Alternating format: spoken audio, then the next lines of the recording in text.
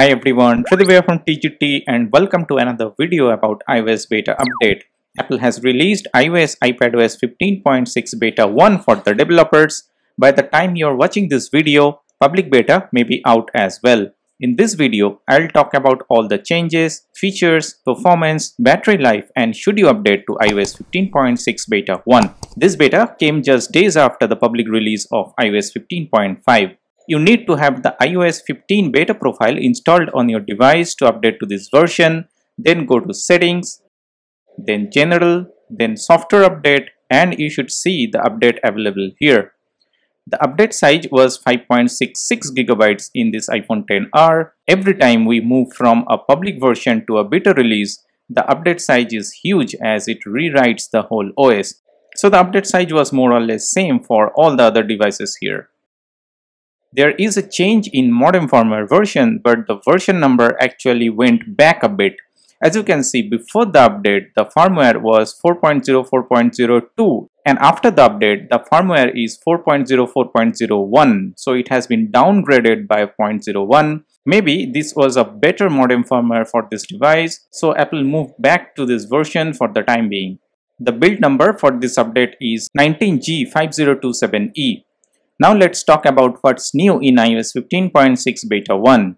As this is just the first beta, there are not many new changes yet, but according to the Apple newsroom, iOS 15.6 is going to be a big update. The first thing that I should mention that has been found within the codes, it was informed by Steve Mosier over Twitter, and that is related to accessibility features. Apple is working on a few accessibility options, including one to hide emoji search. So if you go to any app and open the keyboard, here we can see emoji search option is default, but maybe in future we will be able to hide this option. Also, some smart home accessory pairing string changes are upcoming as well. The reason why I was saying iOS 15.6 is going to be a big one is because of this Apple press release article.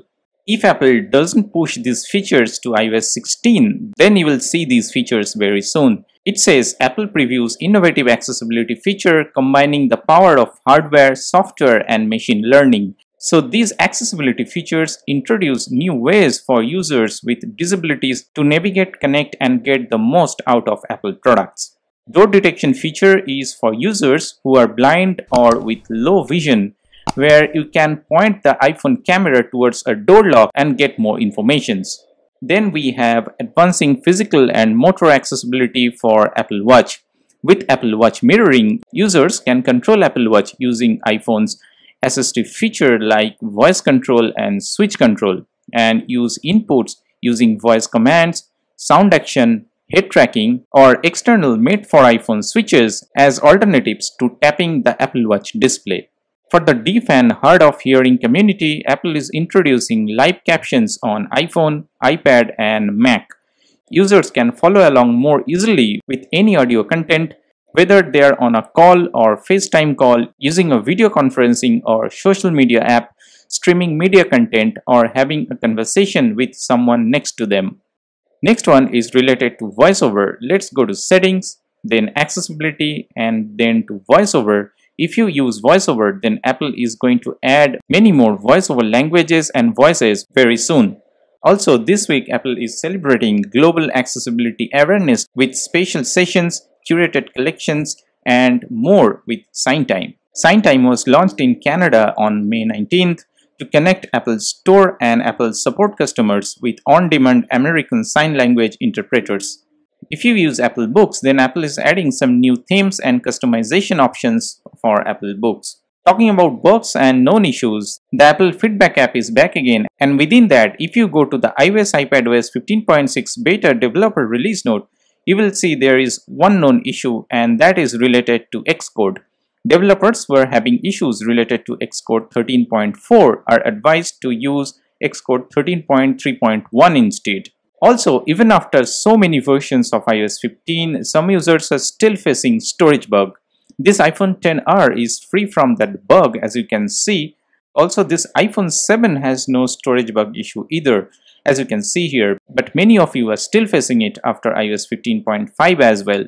So do tell me in the comment section below if iOS 15.6 beta 1 is any better or not on that regard. Same goes for the Apple Music bug, as some users are still facing that. Now, talking about performance, iOS 15.5 was a good enough version for iPhone XR. So far, iOS 15.6 Beta 1 is also seems to be stable. I'm not facing any overheating issue, storage bug, Apple Music bug or as such in this device.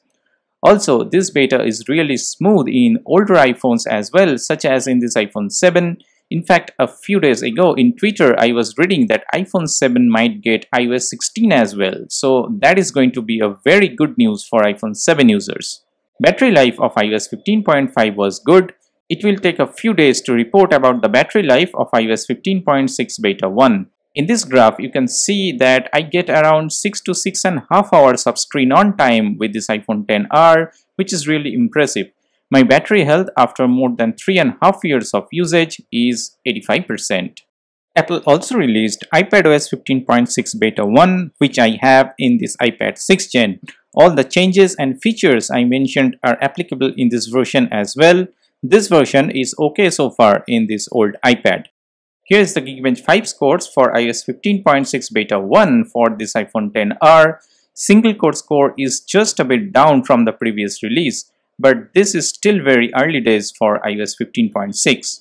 So if you have a secondary device and really want to try out a new beta, then only you should install this version. Otherwise, there is no need to install this version as most of the changes are still within the codes.